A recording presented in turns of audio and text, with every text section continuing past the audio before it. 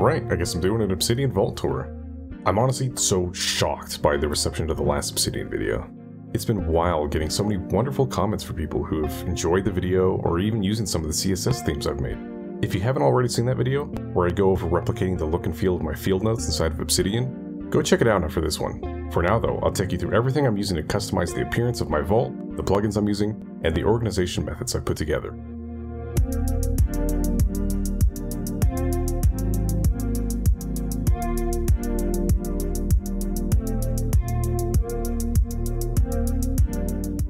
For the basics of how I've got my vault styled, I'm using the vanilla AMOLED theme with the JetBrains Mono Nerd font as both my note and my interface font. It's a really clean open source monospace font that I've come to love after seeing it around in different terminal and Linux desktop setups. Next, I've got a few CSS snippets I'm using across my vault. First is one for my colored sidebar, inspired by this iterative rainbow folder color snippet.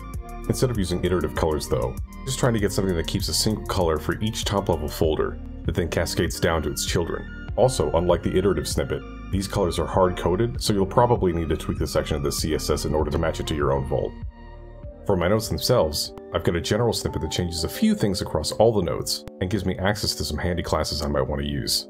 The general changes are things like rounded corners on images and embedded documents, different margins and borders, mostly just little tweaks like that. For some of the custom classes I've made, I have one that adds borders to every image for better contrast, I have one that centers all images on a page, one that centers all headings on a page, one that hides the borders on page embeds, and that's just as of making this video. I like having these options on a per note basis so they don't get too messy and start disrupting each and every one of my notes. Again, if you've seen my last Obsidian video, then you probably have an idea of how in-depth I like to customize the look and feel of some of my notes. If you haven't, I highly recommend you check it out after this one. But for now, I'll give you a quick rundown of the custom CSS themes I was using for that video, as well as some extra ones I've developed since. For notes that I scan in from my pocket notebooks, I've got a set of page and pen color themes that I apply to each note in order to match their physical counterparts. These include an option to recolor any images on the page to match the selected pen color. I mainly use this manila background since it matches most of my notebooks, but also use this white background for any miscellaneous drawings or notes from my whiteboard or index cards.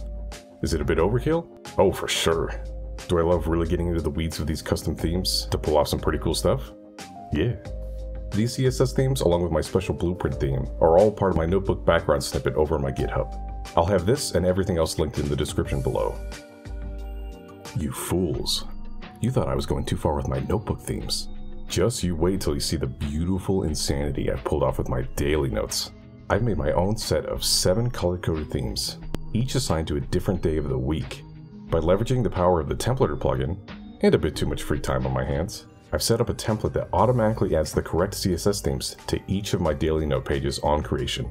I know, it's really overkill, but it's also pretty cool, right? The colors themselves are just my own shorthand for telling the days apart and seeing if I've got the right daily note open for the day. Once again, I'll have the files for these up on my GitHub, with some additional instructions on how to customize them further to your liking.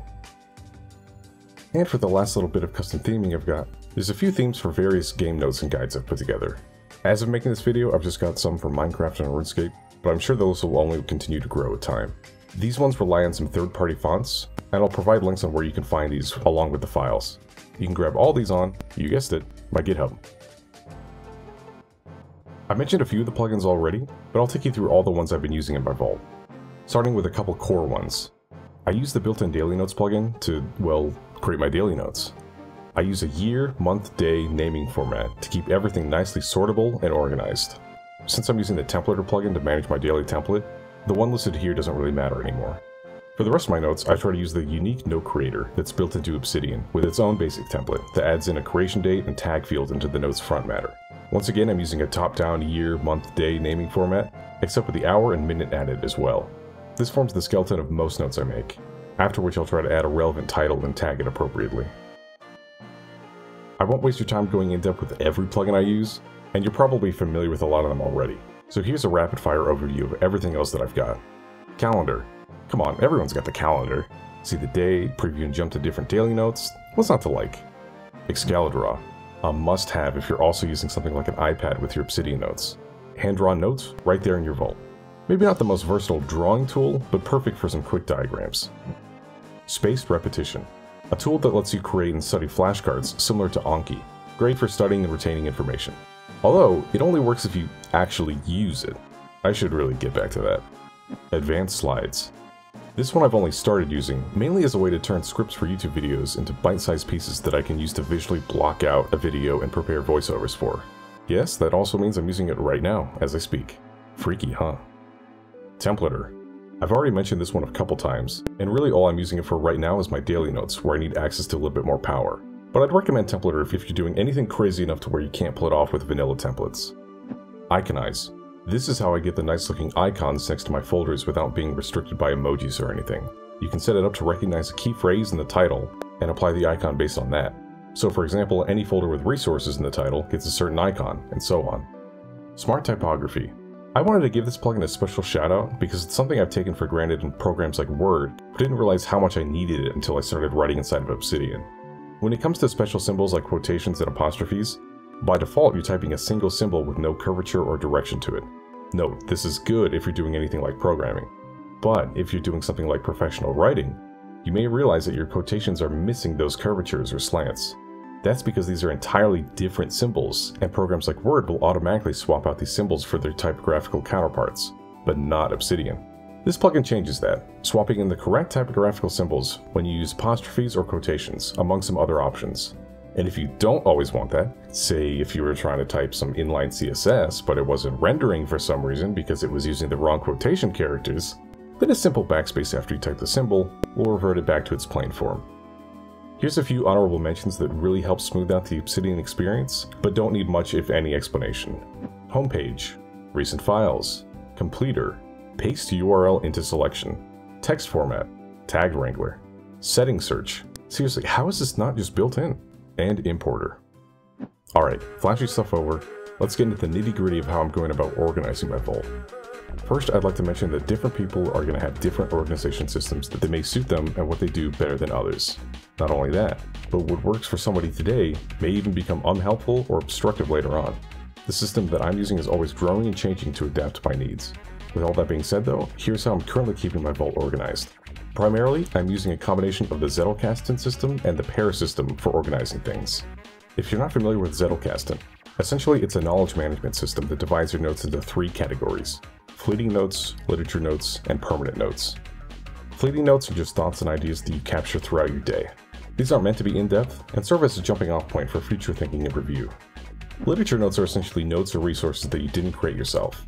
These can be articles, books, quotes, videos, or anything along those lines. Lastly, there's permanent notes.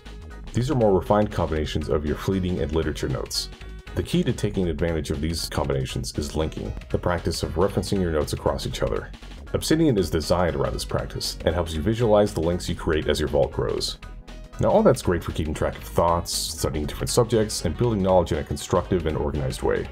But what if you just want to write down that macaroni and cheese recipe? What if you want to keep handy that bash command that'll zip up a folder with all the right arguments? What about keeping track of entire projects you're working on? That's where the Para system comes in. Para is a different organization method, geared towards managing your notes and files as projects, areas, resources, and archives. Projects are short-term things that have a due date or completion date. Areas are wider in scope than projects and can always be ongoing. Think of an area of interest like drawing or programming or cooking. Resources are similar to literature notes in Zettelkasten, essentially things you didn't create yourself but are using for your own works. Or at least that's how I interpret it. Finally, there's archives, which are pretty self-explanatory. Completed projects or areas that you're no longer interested in. In my vault, I've woven together these 2 systems into something that works for me. My maps of content are sort of home pages that provide quick links to related groups of notes. Daily notes are pretty self-explanatory, and the meta category is anything functional for the vault itself. Well, that's pretty much a complete tour of my Obsidian vault, and how I'm using it day to day. It's only been a few months since I've taken up using Obsidian as an all-in-one second brain and project hub, and I know that a year from now it may look entirely different.